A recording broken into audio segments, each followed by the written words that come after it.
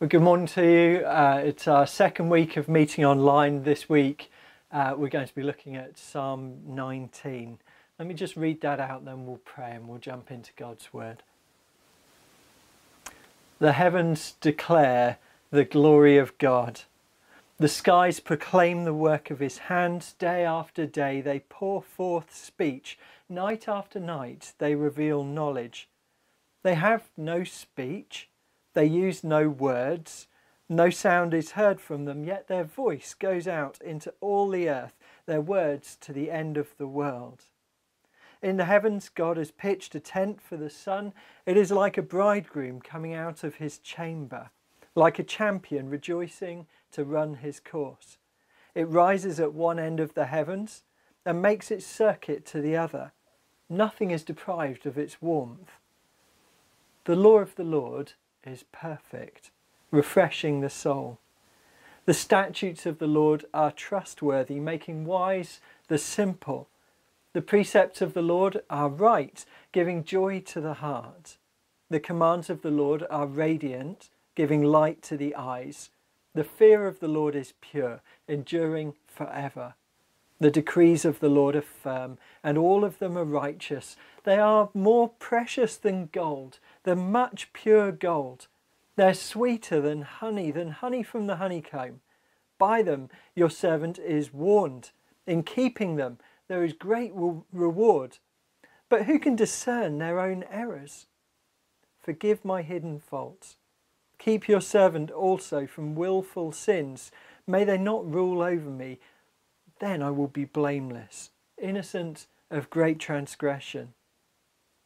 May these words of my mouth and this meditation of my heart be pleasing in your sight, Lord, my rock and my Redeemer.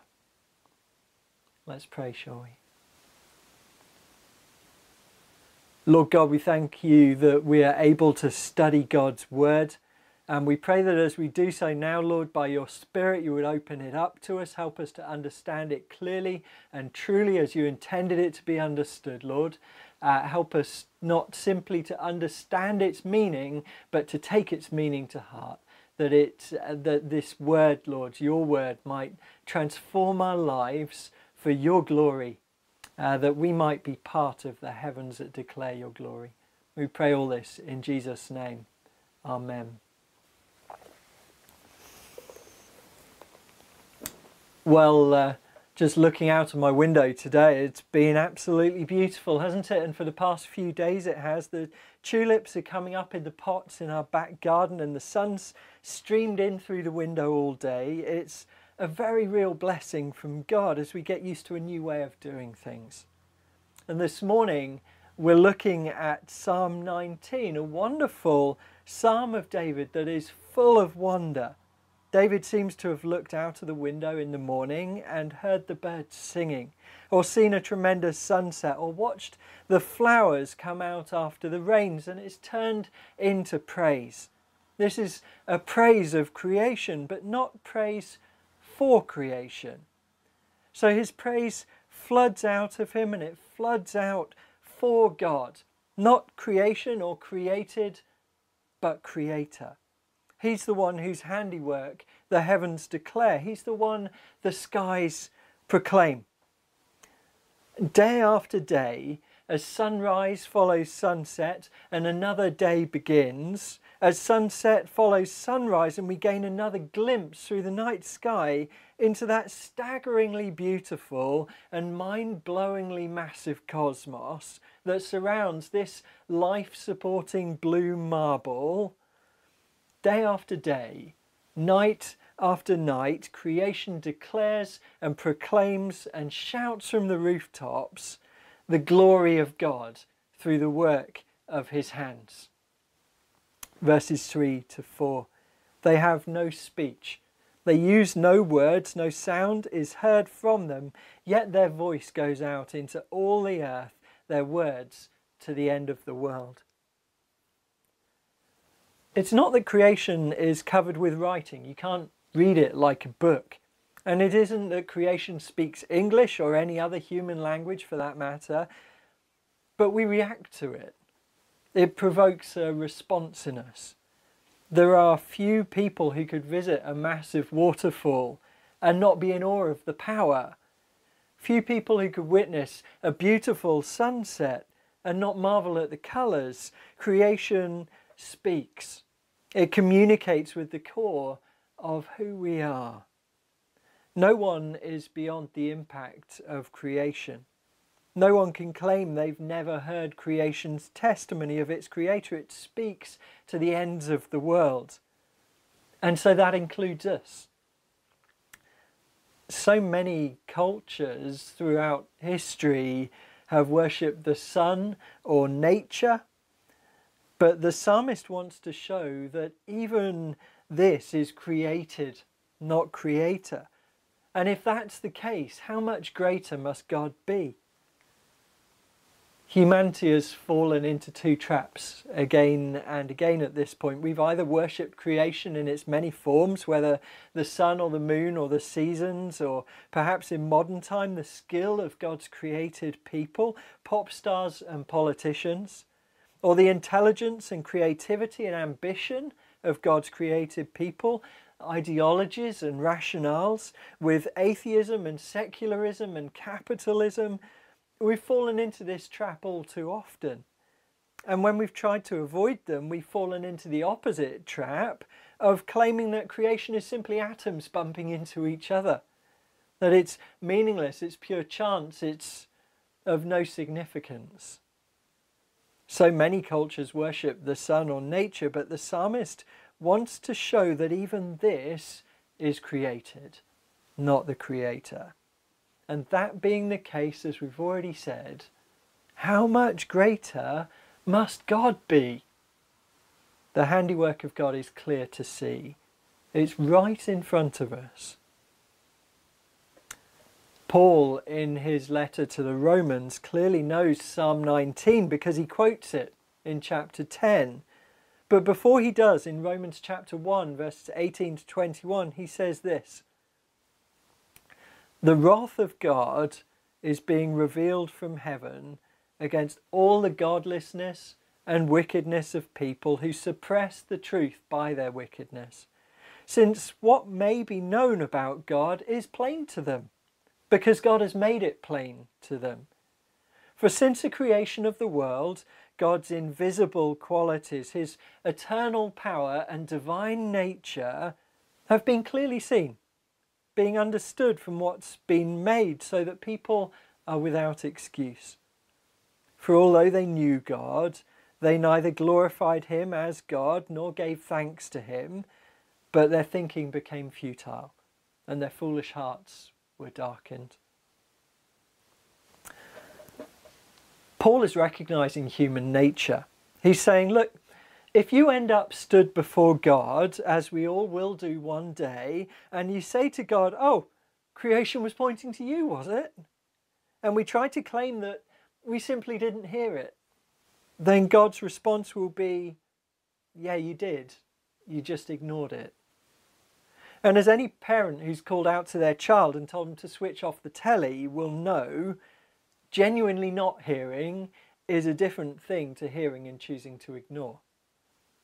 Paul says, we've all heard, and we've all rebelled and chosen our own course as well. We have no excuse. Creation's testimony has been poured out to each and every one of us. Creation's testimony condemns us. Creation, however, although it condemns us, it's powerless to save us. For that, we need something more than simply a knowledge of God. For that, we need to know God. And that's where David turns next in this psalm. Verses 7 to 14, where the first 6 verses of Psalm 19, David has used the language of God. Now in verse 7 he uses a different word. He uses the word of Lord. That is Yahweh, that personal name of God. And David's point is very simple. You can know something about God through creation, that he's a glorious creator and we are his creation. But if you want a personal relationship with God, well, then you need to meet with God in his word. The God who made himself known to his people personally as Yahweh. And what do we discover about this Lord as we get to know him through his word? Well, verses 7 to 9 give us 6 describing words that tell us about who he is. They tell us that the Lord is perfect, trustworthy, right, radiant, pure, and firm, in the sense of being a firm foundation. David describes the effects of God's word as well. He tells us that God's word, this revelation of God, refreshes the soul, makes wise the simple, gives joy to the heart, gives light to the eyes. That last image, one of being able to see where before we couldn't. David describes how valuable the law is to him. In verses 10 to 11, he says, "They are more precious than gold, than much pure gold. They're sweeter than honey from the honeycomb. By them your servant is warned, and in keeping them there is great reward." As David dives deeper into Scripture, it works on his heart, and he becomes increasingly aware of just how broken he is. As he sees how great God is, he sees how far away from God's holy standard his life is. Verse 12, "But who can discern their own errors? Forgive my hidden faults. Keep your servant also from willful sins. May they not rule over me. Then I will be blameless, innocent of great transgression." David's humble and honest about his failings. He asks forgiveness for sins already committed, for strength and wisdom to keep from sinning in the future. This is true repentance, a turning round and an intention to walk with his God. David's understood that his Lord is a Lord you can ask to forgive you, a Lord who wants to forgive, who wants humility and honesty, not a veneer of respectability, a Lord who wants to know us and for us to know him truly. David's understood that this Lord he's getting to know is not simply his help, but also his Saviour, his Redeemer, his hope. Though Christ hasn't died yet for his sins, that will happen 1,000 years later, King David is nonetheless trusting in that work to come. So he prays that his Lord's words would continue to be precious to him, that he would continue to live his life for God and by his wisdom, by repentance and faith. This is David's desire, his prayer, and he prays just that as we can pray for ourselves now. Verse 14, "May these words of my mouth and this meditation of my heart be pleasing in your sight, Lord, my rock and my Redeemer." Let's pray. Lord, we thank you that you reveal yourself to us through creation. Lord, there is no one, even those with no access to your word, who have any excuse for denying that you are the great creator, the divine God who has made all things, and that your glory is evident through those things, through their intricacy and their beauty. So Lord, we thank you, and we thank you for this amazing weather we have at the moment that lifts our souls and speaks of your goodness to your world. But Lord, we thank you that you didn't stop there. You knew that we needed to know more than know about you. Lord, we needed to know you. We needed to know your love and your kindness. We needed to know your call to repentance. And so Lord, we thank you that you have made available to us your scripture that reveals you. And even, Lord, as your law condemns us, Lord, so your scriptures point us to the one who lived a perfect life, who is our rock and our Redeemer. the one who buys us back at great cost, that cost paid on the cross of Christ. And so, Lord, we can step out today in the knowledge that as we witness your glory, we realise that that glory is made available to us fully through the cross of Christ. Help us then, Lord, to dive into your scriptures, to recognise that as they point to Jesus Christ, the ultimate revelation of God, Lord, they are more precious than gold, more precious than the sweetest of honey. Lord, they are all that we could want. Help us then, Lord, even at this time where perhaps we have more time than we expected, to spend that time in the study of your scriptures, Lord.